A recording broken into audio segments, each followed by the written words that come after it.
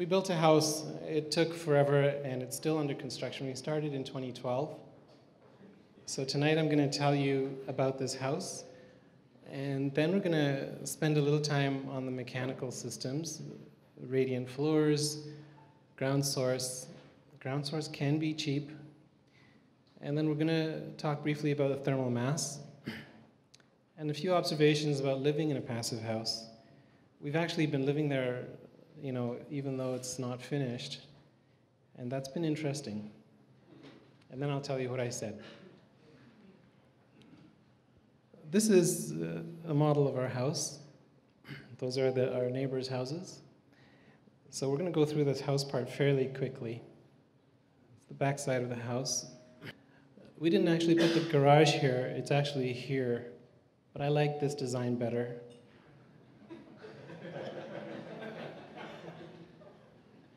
So we've got quite thick footings, and the concrete walls are right at the edge of our footings.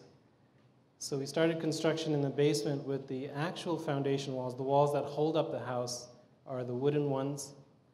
The concrete ones just hold the earth back. It's a double wall house, and it's about 1,500 square foot footprint. The walls are 24 inches thick, R80 in the walls, R110 in the roof, and R50 all over the basement. At the time, we were directly targeting the passive house standard. Unlike some other projects, we had the luxury of saying, this is our house, this is we're doing the design.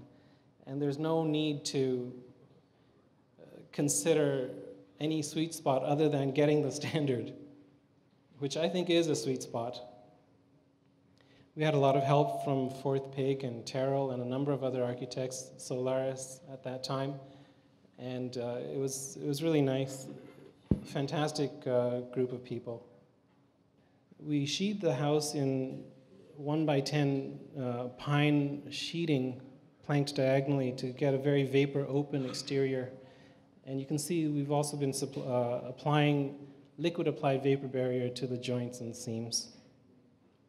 So the interior walls being sheathed, they're the real airtight assembly of the house. And the interior system, which is a regular platform frame, had sheathing going right around through the roof and through this. This section here is a cathedral roof as well. So we have a little elevator shaft here. This is the main floor. In the basement, we have a raised wooden floor. And what we've done is tried to create a thermal separation in every part of the house. So the insulation from the roof comes right down and underneath the basement floor. So a raised floor in the basement is a little unusual. We thought long and hard about how to do that, and at one time we had ping pong balls in the bottom of our basement floor assembly to provide an airspace, but we ended up using, ping pong balls are surprisingly expensive. So we ended up using wood lattice and landscape fabric here, 2 layers of Roxul, and then we got a great deal on 2x12s, so the basement looks like this now. At that time we had some tours, there's a blog, and we had a lot of visitors. This is the attic. We had a lot of help with the insulation from Greg and Green Saver. And so we had a ton of cellulose, but not as much as the previous photo might indicate. We put a bridge in the attic so we could walk through. I was concerned that some of the cellulose in the cathedral section would settle down after time, so I wanted to be able to go in there and inspect it. Here you can see the guy putting it in, it's quite thick. So this is just a brief video for fun. I was really glad that we decided to go with the steel elevator shaft. It allowed us to put the elevator shaft in the middle of the staircase. Residential elevators are often designed to be supported by by significant diaphragms, the floors. And this allowed us to put the elevator shaft not so close to floors, but in the staircase. It's going in nicely. Anyway, since it was $5,000 to get that frame made in Barrie, and I think including delivery, so it was quite economical. This is how the house looks now. We used regular porcelain tiles to do the cladding. We had these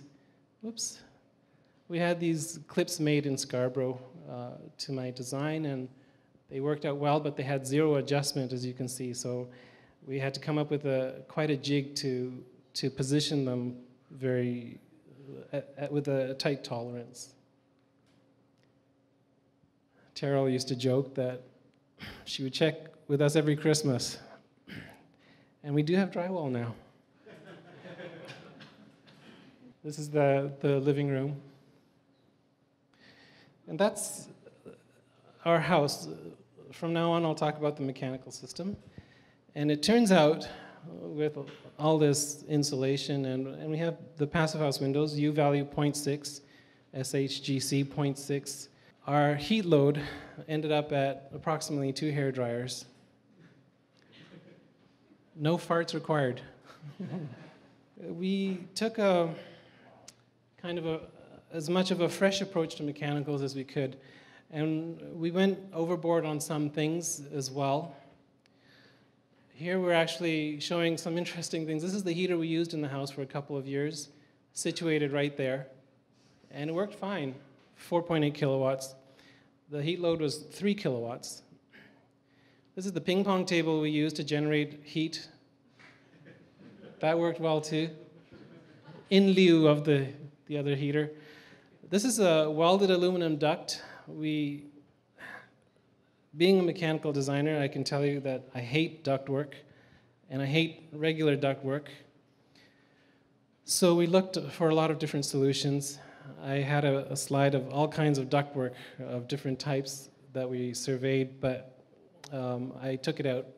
Not much time. So we welded a bunch of ductwork, and we got some great prices on stainless tubing on Kijiji, and we used couplings from the plumbing industry and turbo machinery industry. Turbochargers are so popular on cars now. We have also heated radiant panels, and these gray areas indicate where we installed hydronic radiant panels. We actually have them on windowsills in 7 locations in total. This is the main floor of the house. This is the second floor, so a few more. And we have a fan coil here as well. I saw this space above the bathtub. Is that what you call these things? And I thought, oh, it's perfect for a fan coil. And it ended up being quite a tight installation. Somebody down the road's going to love servicing that. And this is above this bathtub insert here, or shower insert or whatever. Here's the fan coil on the other side. This is an interesting feature. We found that this fan coil does have a coil in it. It's not just a fan. So we can actually draw wonderful moist air out of the bathroom any time of year. It's not always desirable, of course, but we have this condensing dryer, and it dumps heat in the room as well. So it actually becomes a significant heat source for the house.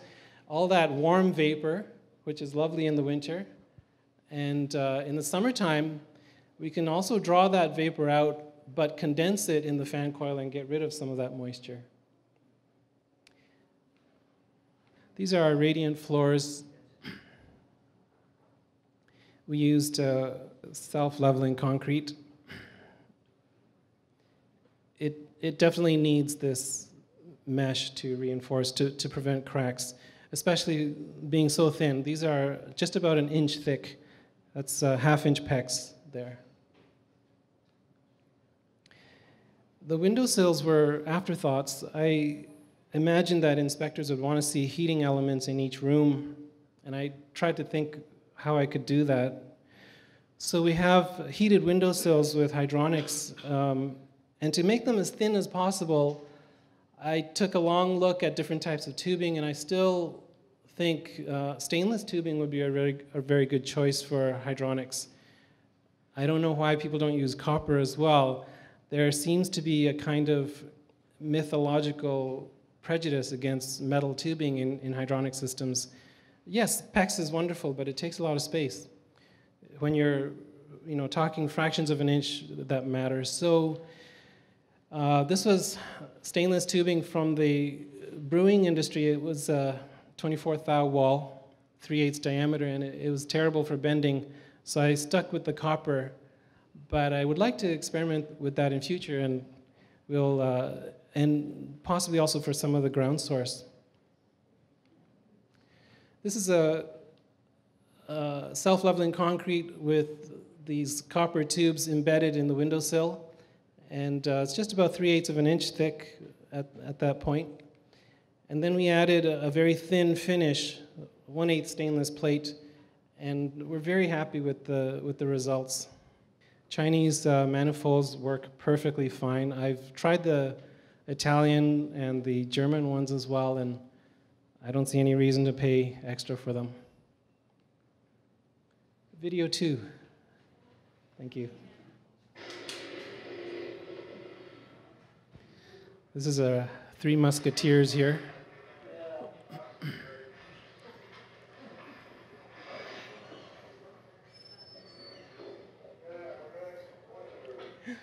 So these are the boreholes we put into the basement. We have 22 of these holes, and we welded an extension onto that auger.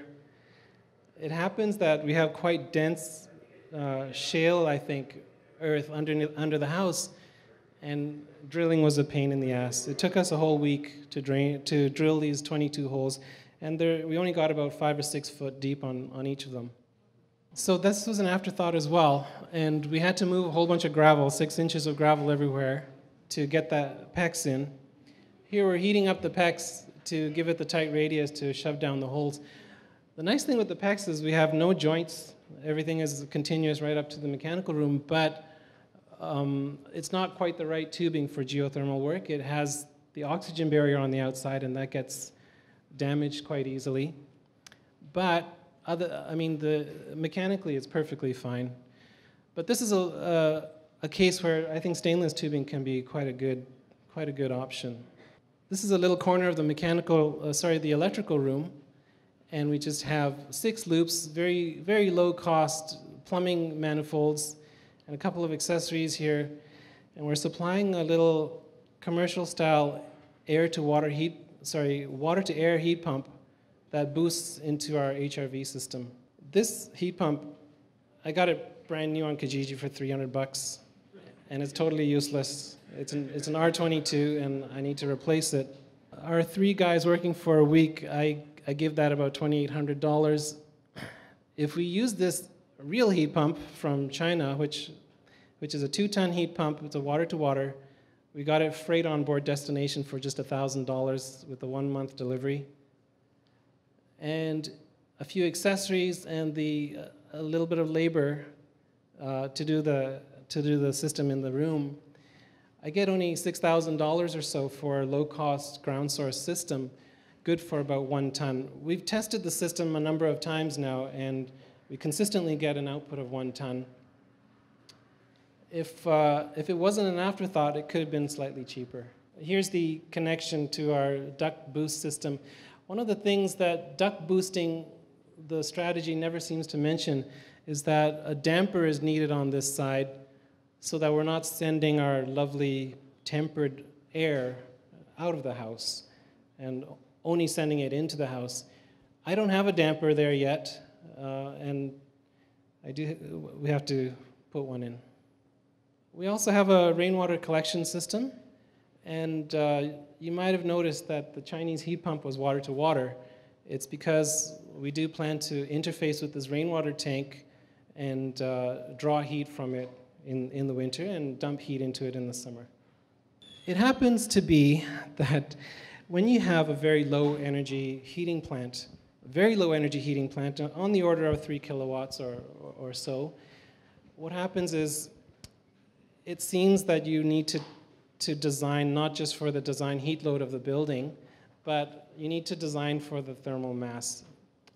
With 400 square feet of radiant floor and using, various calculations, the specific heat of concrete, we basically end up that it takes about 11 minutes to raise that concrete by about 1 degree Celsius.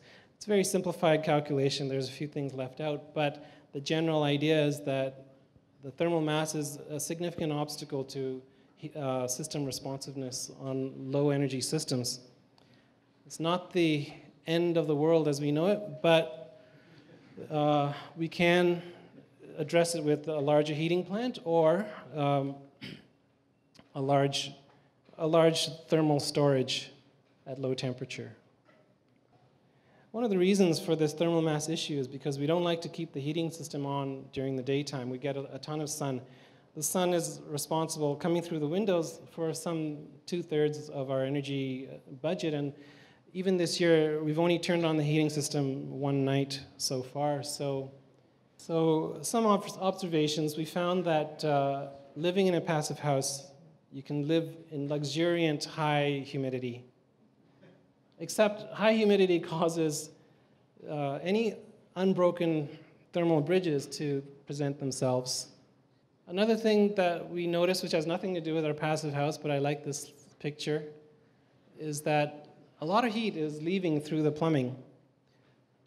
This might look like a flower. It's actually our plumbing clean out. And you'll see that in the wintertime, there's a bunch of condensation and moist air coming out of there. Who knows what we eat for dinner? And here, another observation, unless you've lived in a passive house, you may not be aware of this, but there's a lot of condensation on the windows. It's just on the outside, not on the inside. This happens on lovely, moist days in weather similar to today. It can also happen on the inside when you have high humidity and very cold weather outside, despite the window manufacturer's claims. So, what I've said, I hope you come to our house one day, and we'd love to show people the place. But radiant panels can be thin. We got hydronic radiant panels in 1/2 inch on those windowsills. Ground source can be low source, low cost. Thank you, Fee. And consider thermal mass when you have very low energy heating plant designs. And may all your houses be lovely.